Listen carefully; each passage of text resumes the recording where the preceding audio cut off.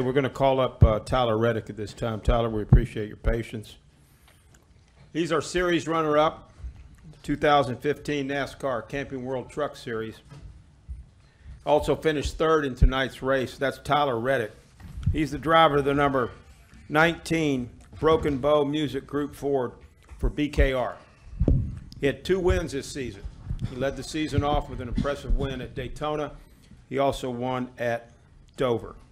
Tyler, congratulations. I know this wasn't the prize you wanted to get, but a heck of a season for you in 2015. Your thoughts at this time? Well, obviously, first off, I can't thank my team enough. Brad Keselowski Racing did an outstanding job all year long. We've grown so much together these last 2 years. And this first full-time season, we knew it was going to be a challenge for us, but we started off very well on the right footing. And we just worked together good all year long. It's been really great to have BBR Music Group on board. It's been great working with Sequent Performance Products, with Draw Tight and Reese Tow Power and those guys the last 2 years. I've really enjoyed it a lot. You know, it was tasking at times. We were definitely really fast at times too. Unfortunately, we didn't lead as many laps as the other 2 competitors, and you know, we didn't win as many races. But we were very consistent. We were proud about that, and just we got to move on to next year, and hopefully we can plug away at it and get a championship done for our team. I know what second place feels like now, and I really don't like it too much. So if I didn't have enough reasons to win the championship, I got one more. Well put, Tyler. We'll take a couple questions now for Tyler Reddick. If you have one, raise your hand. Tyler Reddick is up here. We'll go right here with Zach, Bob, and my man from Easton. Yep. Zach Albert, NASCAR.com. Tyler, did you have expectations coming into the season, and did this first full season meet or exceed what you thought you could accomplish this year? We always, going into this year, our standards were set very high. We wanted to win the championship. And obviously I feel like a lot of people didn't think we were capable of that. We didn't end up being capable of it. As you see, we were runner-up, but you know, we were very strong throughout the season. We were always right there. Unfortunately, we were just a little too short there coming into Homestead to really mix it up in the last race. The 4 had quite a comfortable points gap, so that was a shame. But you know, I had a couple bad races on my part that definitely took us out of the points lead and dropped us back there towards the end. So just learning and understanding what's worth the risk and what's your reward. So we picked up on a few things. We definitely got more consistent towards the end of the season. And you know, we never, not always were we the fastest, but we'd always run clean races and be there at the end to have a shot at winning the races. Unfortunately, that only happened for us twice this year, but I feel like if we play our cards right and do the things right like we did all this year, that we'll have shots like that again in the future. Let's go right here to Bob, and then we'll go to Easton. Bob Hawkers, ESPN.com.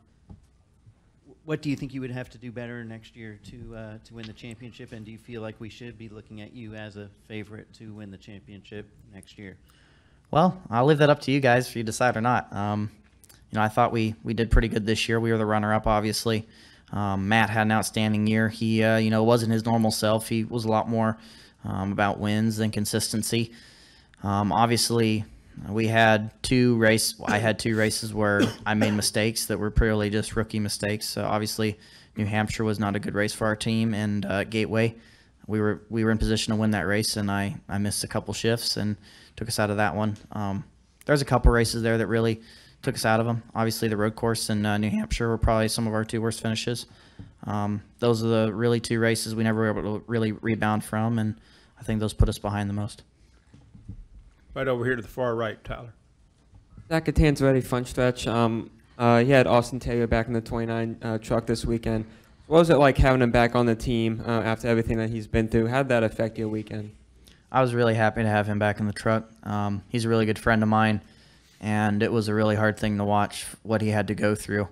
And he's a lot stronger than I ever could be. He proved that already. He had to come back through a lot of adversity, and he really wanted to get back in the truck. And you know, he went through the process and what it takes to get back in the truck. NASCAR set force for him, and you know, he didn't have the run he wanted here, but he was really good in practice, and he got right back up to speed, which is always great. He proved he's not afraid of it, and the wreck didn't affect how he races. So hopefully he has some opportunities next year. It's a real shame that I kind of took that away from him throughout the year. These last couple races were supposed to be his, and hopefully he has an opportunity with somebody next year to showcase his talent. I definitely have all the faith in the world that he's a great driver.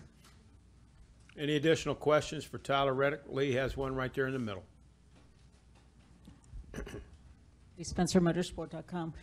How much do you think Daniel Hemrick will help you next season? I mean, it's kind of hard to argue with your first full year. You've got an average finish of 6.5 for the season, but you know, to build on that and to have a new full-time teammate, how do you think that that's just going to, you know, play into your championship hopes? I'm probably going to lean on, he's the new driver coming in, but I'm probably going to lean on him a lot more than he will probably lean on me. He's done a lot of asphalt racing. He's a very smart driver, and I definitely look forward to having him on the team. Hopefully I can be of help to him in my areas where I seem to get away with things that most people can't somehow. But for the most part, he knows what's going on in the truck a lot better than I do. I just get lucky and sling it and don't hit anything most of the time. So I think I'm really looking forward to having him on board. I'm really looking forward to next year. It's going to be great to have Daniel on board, and it'll be interesting to see what next year has for us.